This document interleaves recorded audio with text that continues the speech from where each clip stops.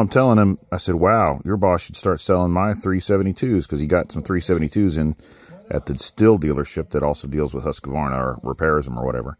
He says, I told him I never had a complaint on them. They look completely exact, including color to original Husqvarnas. And he says, we don't sell clones. I'm like, well, yeah, but if you keep getting saws that are bad, you should probably start selling some saws that are good. But I didn't realize he's talking about they were Neotechs or something that somebody brought in.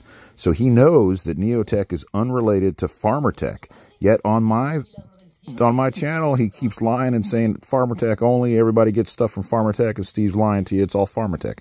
My God, Jerry. Look at that. Jerry Simmons. That's from Jerry Simmons.